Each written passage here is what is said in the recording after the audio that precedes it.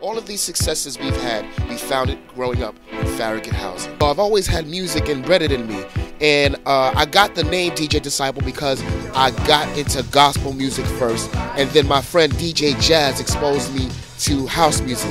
Well, after he did that, things were never the same, and I started off doing college radio station, WBMB to WHCS, and then 91.5 FM.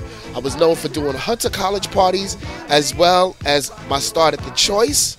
I played at The World, and I played at Wild Pitch. So I had a storied background in music, and I had a serious love for house music. Through the Hunter College parties, Monty and Steve, and you know, I was just blown away by the music he was playing. I said, you know what, I gotta get him upstate.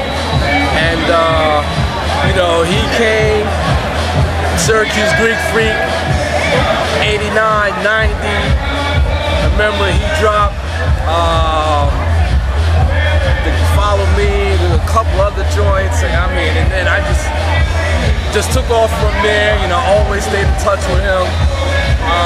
Zanzibar, remember those days of Zanzibar?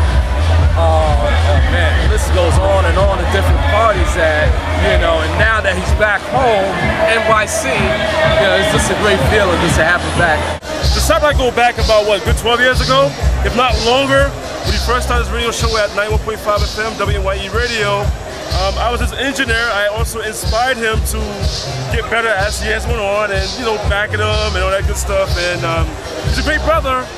And I met him again through the radio station. And well, actually, I ain't gonna lie, I was a listener first, and I made sure one day I went down on the day that he was working at the station to meet him. And then we started from that point on. And I wish him all the best with his career and all the best of success, man. So God bless. Hey, it's great to know that I'm helping one of the big dogs stay big. I mean, you know, it's like giving Hostess the Twinkie. Let's put it like that. It's like giving him the stuff that he needs to make him even more successful than what he is.